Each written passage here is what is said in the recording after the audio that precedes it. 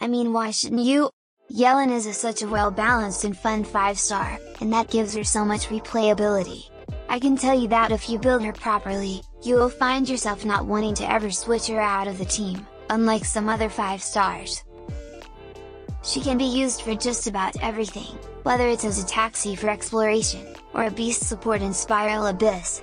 People like to say that she's just a 5-star Shincho, when in reality, I think they both have their places and are most effective when used together.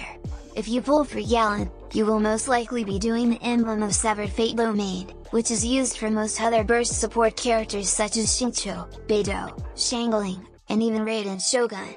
Another reason for pulling Yelan is that she's really free to play friendly. The Favonius Warbow is the first F2P choice for her, as you will be building energy recharge. Another thing is, the next weapon banner features not only Yelan's signature weapon, but also the Staff of Home.